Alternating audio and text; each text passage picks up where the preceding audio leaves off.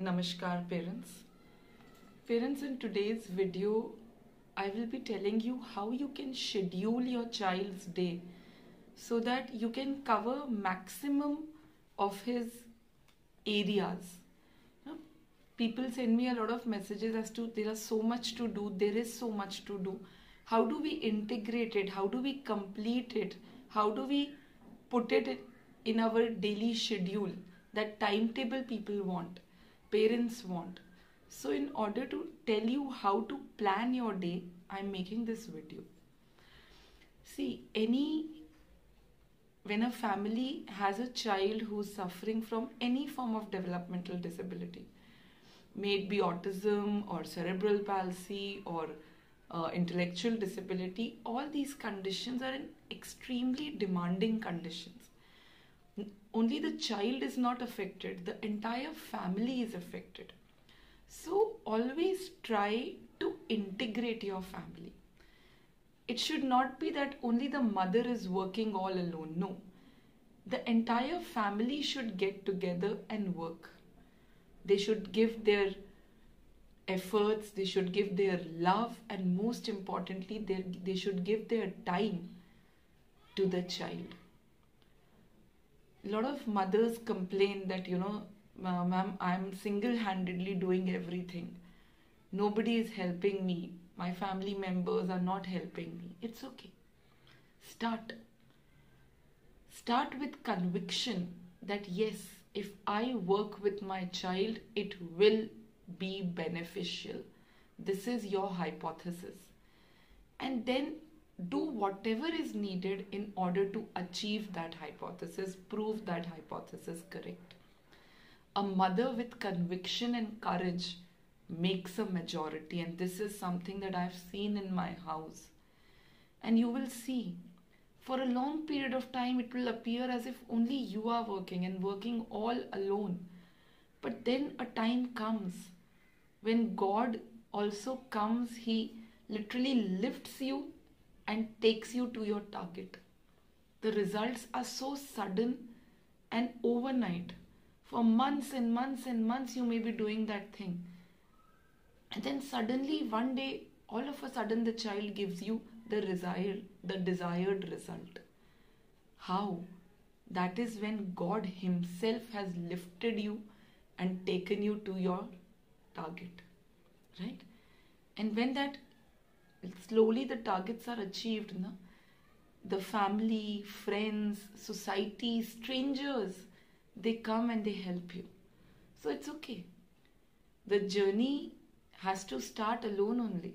But you will see that as you move with a lot of patience and a lot of determination, you will see that with time, people keep adding on positively, right? So, see, alone we are a drop, but together we are an ocean.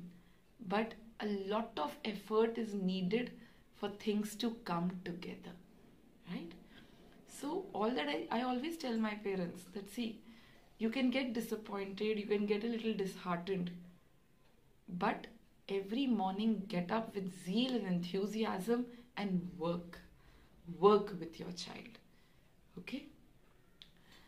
Now, when we see a child I see a lot of children with autism, and I feel there are basically 5 areas that need to be worked on every day.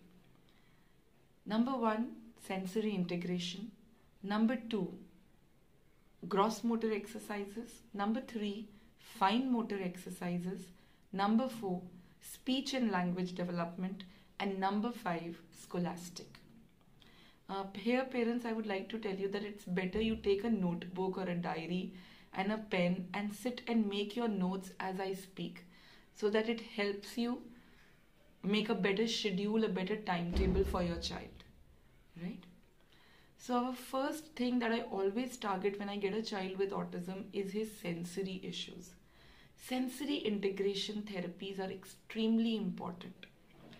The child has tendency to run away, child has poor sitting tolerance, jumps a lot, flaps his hand, puts things in the mouth, watches from the corner of the eye, keeps touching things, keeps touching people. These are all sensory issues.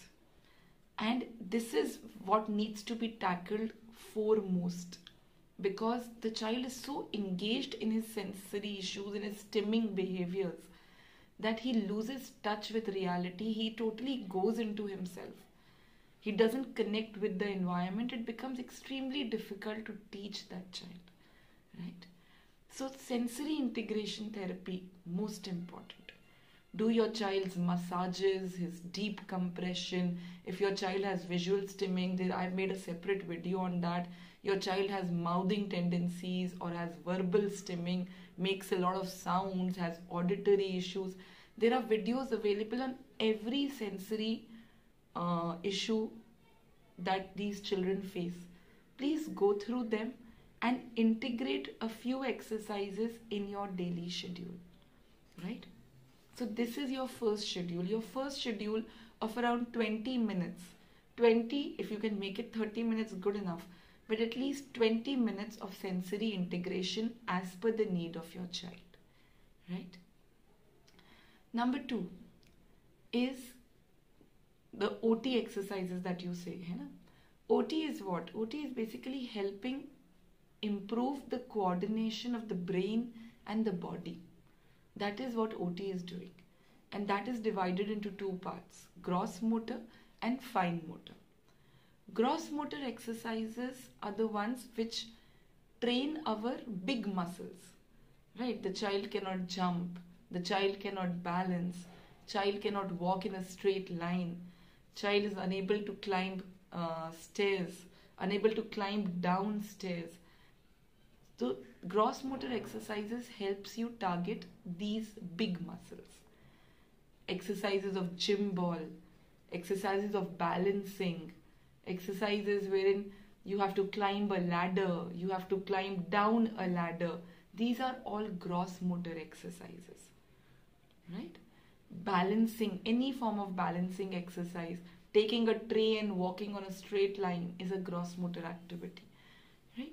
So it helps improve your balance and your coordination.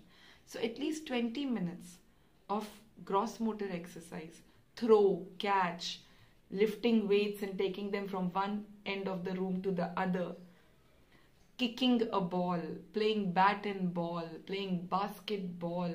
These are all gross motor activities. And they also target your vestibular needs, the child's vestibular needs. So 20 minutes of gross motor exercise you must do.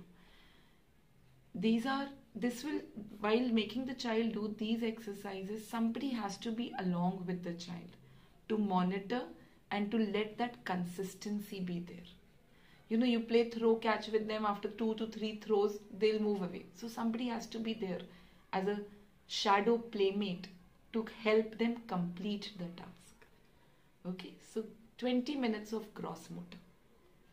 20 minutes of fine motor exercise. What is fine motor? Fine motor is exercises that you do with your fingers.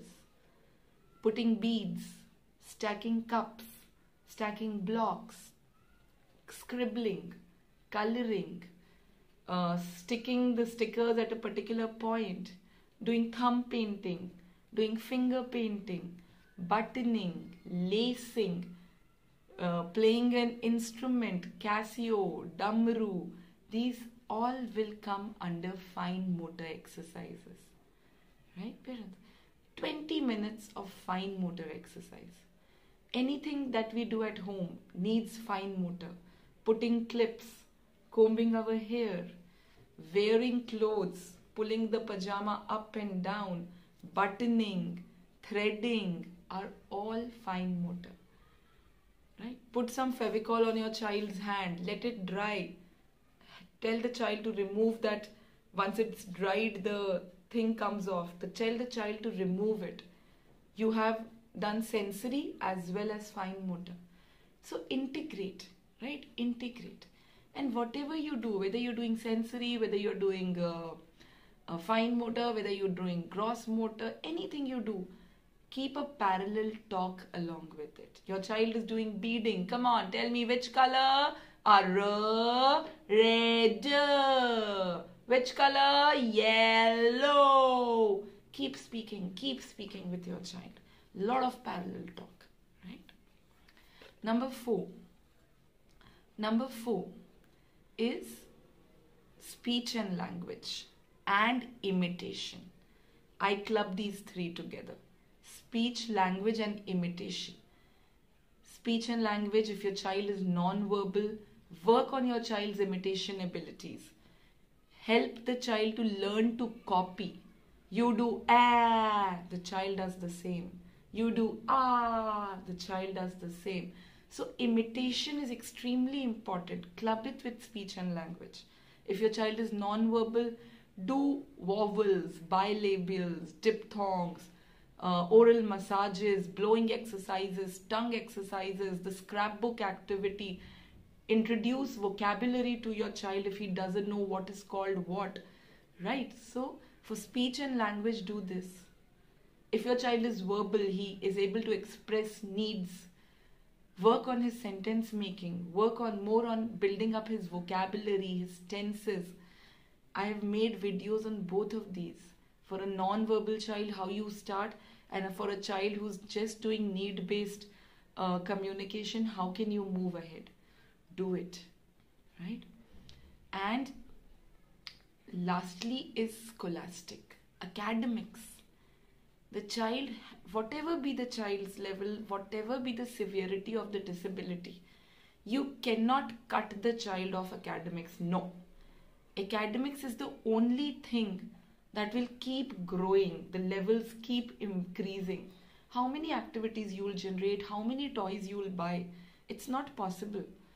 But academics is something that is, the levels are made.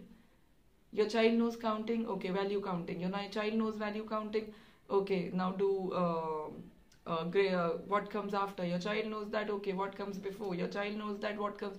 The levels are made. You just have to keep following it as per your child's ability and wherever your child is today. So you cannot neglect academics. A lot of parents come and tell me, no, ma'am, academics is not my focus. No, academic is your focus. Academic is most important. Like for a normal child, same for our children. They may take a little longer to learn. They may take years to learn what a normal child takes months to learn. But that is okay. We cannot do away with it. Right? How to start if your child doesn't have a good grip, your child doesn't do standing, sleeping lines, doesn't know letters. I've made video. Please go through it and teach your child. 20 to 30 minutes of academics is extremely important, and you will see most of the children, especially autism, they do not like speech and language exercises, they do not like gross motor exercises, but they love doing academics. So please do not take away such an important part from their training. Right, parents? I have made small videos, of all these 5 spheres, whether it be sensory, gross motor, fine motor, speech, language, and scholastic. I'll be sharing it with you at the end of the video.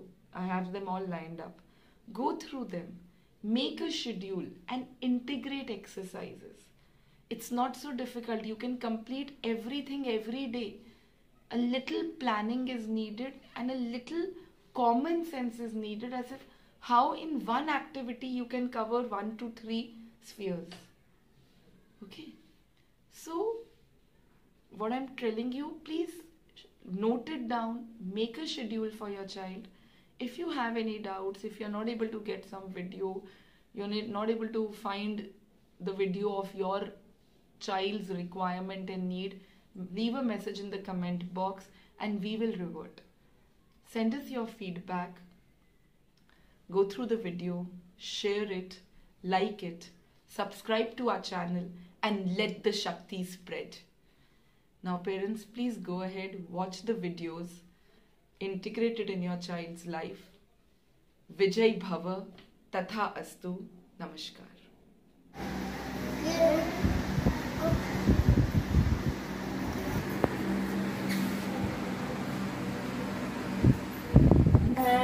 La la ri, la la la la la la ri, chi mama ri, la la ri, chita baba ri, chita baba.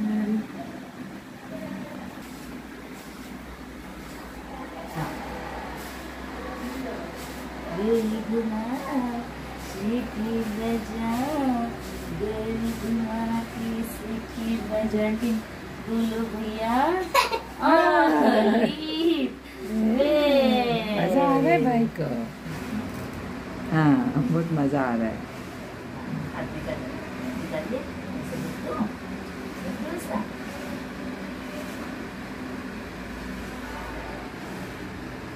Very good. नीचे देख के अपने को line के अंदर जाना है। चलिए हाँ रुक जाइए। ये देखिए क्या लिख रहा है। Very good. देखिए इधर इधर इधर क्या है ये क्या है। आगे आगे आगे आगे क्या है ये स्वस्तिक। ये देखिए ये देखिए क्या लिख रहा है। देखिए ये देखिए कलर्स। देखिए टाइट पकड़े। एक्सेलेंट।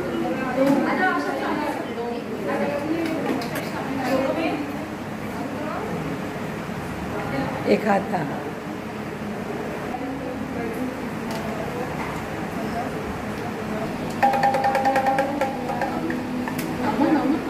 अमन को दे दो। अमन गॉट इट। Very good. तो यू करो करो। हाँ use of tweezers to lift things. Finger dexterity के लिए भी अच्छा है, पिंसर ग्रास्प के लिए भी अच्छा है, end of course for attention and to make the child look down. हाँ ट्राई ट्राई। Very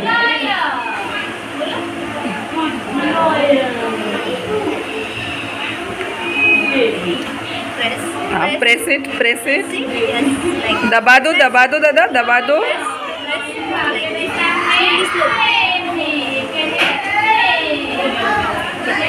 good. दबाओ। हाँ वेरी नाइस। दबाओ गुड। दबाओ। हाँ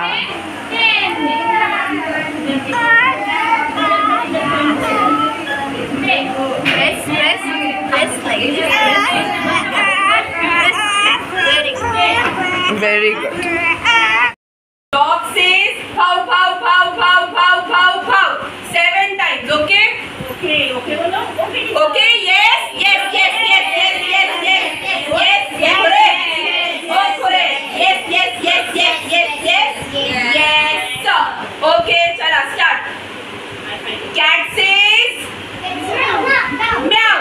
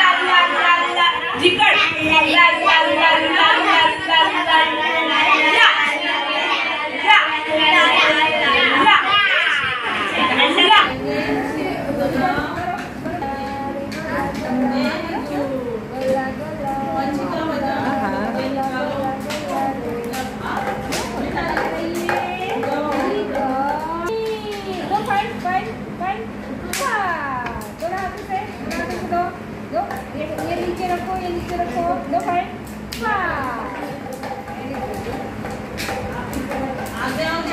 चलिए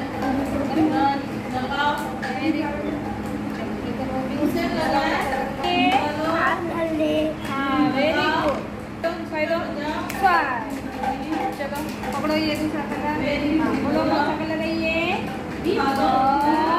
बब्बा, ऐसे बिब्बा बब्बा बब्बा ब्राउन। हाँ चलो करो, बनाओ। क्या करते टू लिखना वरना बोलो सी एंड डैश। Very good. अभी 6 लिखेंगे।